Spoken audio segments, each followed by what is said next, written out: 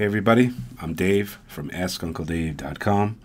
They say that Christmas time is a time for miracles. Well, I got invited to the Plex Cloud Beta server. That means you don't need a PC to run Plex server. I checked it out, and I'm going to give it the Ask Uncle Dave treatment. I hope you enjoy it. A couple of months ago, I signed up for the Plex Cloud Beta server. And I finally got an email saying, welcome to the party, I'm able to now install the Plex Cloud. So to get started, I have to click Get Started, and it takes me to the forum page. This is where I'm going to be reporting all my beta stuff back and forth, see what other members of the beta program are talking about. Now, they have a way to start out, so we'll start out here, and we'll hit Plex Web, and it'll open up the web page that my Plex is normally at. Now, at the current time, I have a ZooStore NAS. That's a computer, like a little box that you have a little storage in, and it has applications that you can install the Plex server onto it. I have all my movies on that NAS, and this is my NAS device right here. So I got the Plex server on the NAS. It's looking at all of the videos and TV shows that are on the NAS in a particular folders. I have it broken down by a media folder, and inside that media folder I have Plex Dad's movies, Dad's TV shows, Kids movies, Kids TV shows, and then I have Looney Tunes and Tom and Jerry because they're kind of mixed up. There's really no cover art for them, so I put them separately. Now you can get channels. You can see what kind of channels there are. They have third-party channels, all that stuff. So that is it on my NAS. But since I've been invited to the Plex Cloud, I'm able to now click into here and add a Plex Cloud. Now I can use Google Drive, I can use Dropbox, and I can use Microsoft One Drive. So before we do this, let me show you that, because in preparation for this, you have to set it up. Now, before we even do that, I have to tell you that the only way you can get into the beta program is to physically sign up for it. And you also have to have a Plex Pass. Now, Plex Pass, I joined a couple of years ago for a lifetime membership. Currently, they're having it on sale now. Now, I'm not trying to sell this to you, but Plex Pass has a lot of great features that you may like. You get to try software and servers and everything else out early before everybody else. You get to DVR your stuff. You can DVR from an antenna. You can use your controls. You have a lot of perks that you can use. Now, they also have Cloud Sync, and not to be confused with what we're talking about today. Today, we're talking about Cloud Server, but there is also a Cloud Sync that was introduced a while back. And what you could do is you could take the movies that you have on your NAS, for instance, and you can download them to whatever client you have. Now, there's a client that you're actually watching the shows, and then there's the server. So you could take the movies from the server and put it onto your device for offline use. That's a Plex Pass feature. There's other features and everything, but I'll leave the link in the description. You can go check it out for yourself. So in preparation for this beta, I set up my three drive services. First, I have a Google Drive, and let me show you that real quick. So we'll open up the Google Drive folder, and I have it installed on my Mac as an application, Google Drive. So I have Google Drive, and I have Dropbox, and I have OneCloud. And these are applications that install, and they add a folder to your Finder. And this folder is in sync with the cloud of that service. So anytime you throw a file into there, it gets uploaded to the cloud.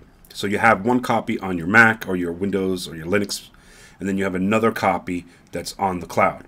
That's what the Plex Cloud Server is going to look at, the cloud, not your computer. So you don't necessarily have to have this software. You could just upload it through a browser, all your videos, and then just disconnect from it, and all you have is Plex living on that cloud that's looking at your cloud. Okay? So in Google, I have 17 gigabytes over the years. It also shares it with Google Photo if you choose it that way. And you also get your mail and everything like that. That's all included. This is your entire Google account. So keep that in mind. You need to keep room for that. Okay? You can upgrade and everything. They have programs where you can upgrade, and you can get a yearly fee for $19.99 for 100 gigabytes, things like that.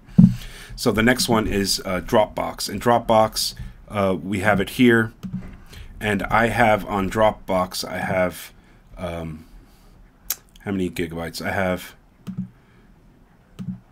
have 7.6 gigabytes on this Dropbox, all from sharing and getting extra credit and stuff like that. But they have their plans too, that you have to sign up for $8.25 a month, or you do $12.50 per user per month, or you got a yearly, or whatever it is. So you're going to investigate that. Of course, once again, I'll leave all the links in the description. Now here's my my OneDrive. Here's my OneDrive, and my OneDrive, I have 105 gigabytes. That was because I had a tablet one time, a Windows tablet, and I had Office on it, and they gave you a year supply of 100 gigabytes that I never really used, but I'm going to be using it for this demonstration. So this is all good. Now every one of these drives, I made a folder called One, like Microsoft One Plex Library, and then I opened it up, and then you have Dad's movies, Dad's TV shows, Kids movies, Kids TV shows. Then I have music, pictures, and I have other videos. That's like for the Looney Tunes or whatever I'm gonna chuck in there. So now I have it all set up. I can rip DVDs, I can download from torrent sites, movies and things like that, and I could take these and I throw it into the Finder window, into like the OneDrive, and I have it go in there, and then it uploads up to the cloud from my OneDrive. Okay, so that's that. That's how we're going to do that. Now let's go back to the server and let's set it up. And I'm going to set it up with my Microsoft OneDrive because I have 100 gigabytes on it. So let's do this. It says we click it, and it gives you the choice to choose which one you want to use. You can only use one per account, one per Plex account. So we're going to click on OneDrive. It's not like you can use all three and then spread it out. You can't do that. You can only do one at a time. So it's creating the Plex Cloud. The Plex Cloud server is waking up, blah, blah, blah. It's doing it. You're not putting this on your PC. You're putting this on the cloud.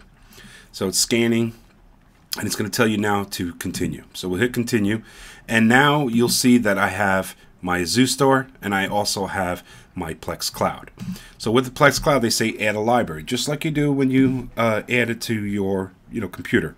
Okay, so now we're going to select a library. So we have movies here, TV shows, music, photos, and other.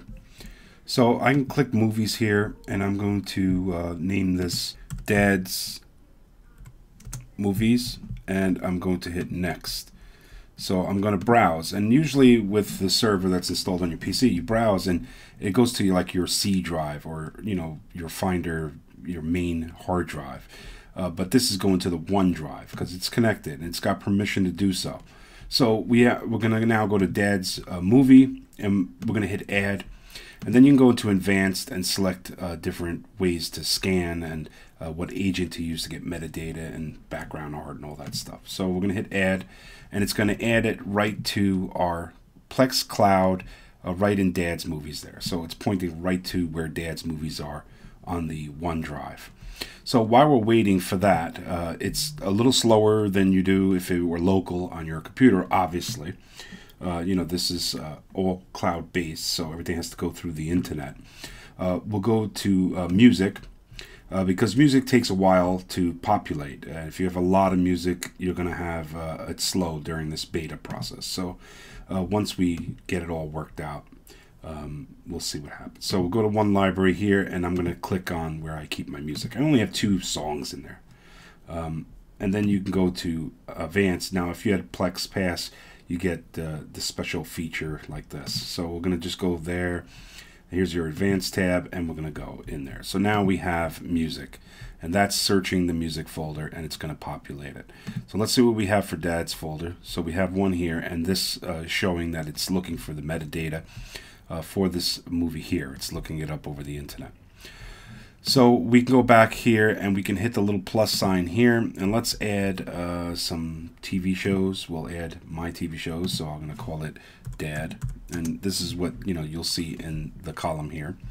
We'll hit next, browse OneDrive, and then OneDrive library, and of course we're going to go to Dad's TV shows. Now I can make the same for all the others. Now I have 3 folders in here. I have 2 Family Guys, 1 Following, and 1 Westworld. And I put them in folders inside the folder, okay? So I'm going to hit Add to Library. It just makes it more organized that way. You could just pile everything all into one folder, but it's just not going to be right. You should try to separate your TV shows, your movies, and then kids' TV shows and dad's movies, or whatever categories you may have. So there's music, still trying to find the music. Here, right down here, you're going to see metadata like artwork for this album here, but this one I won't be able to find. I did this ahead of time because it's an unknown album.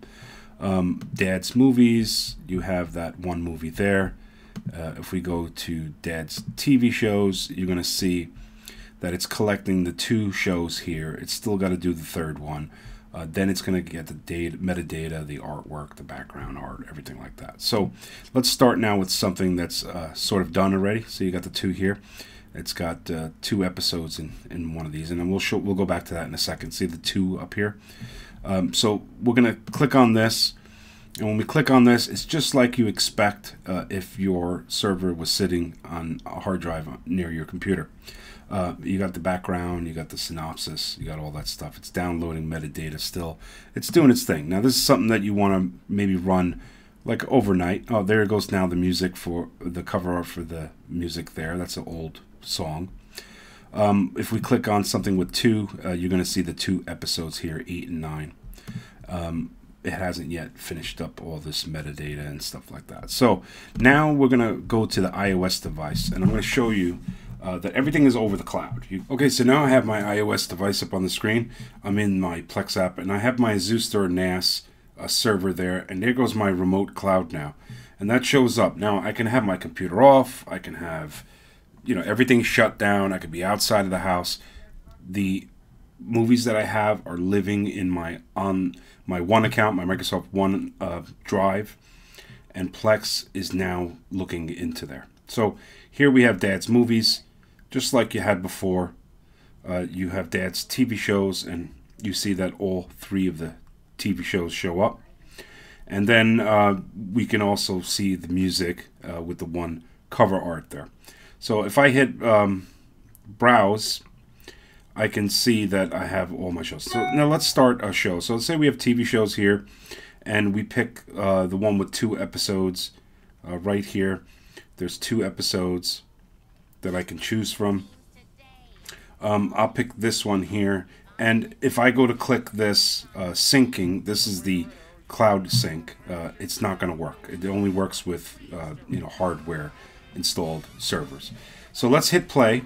We can add this to a playlist. You can do all the other features. It just can't sync it like that. So we're going to hit our volume here, and we're going to play this TV show here. So it starts up, it's pulling it from the cloud, it's loading it up, transcoding, doing whatever it does. This particular movie is a MKV. So that plays, that's fine. We'll go back and we'll go into like music, for instance. So let's go into find our music. Okay. Oops, sorry, went into the wrong thing. So I go into here, I go to music, and I click that, and I can start playing this song right here.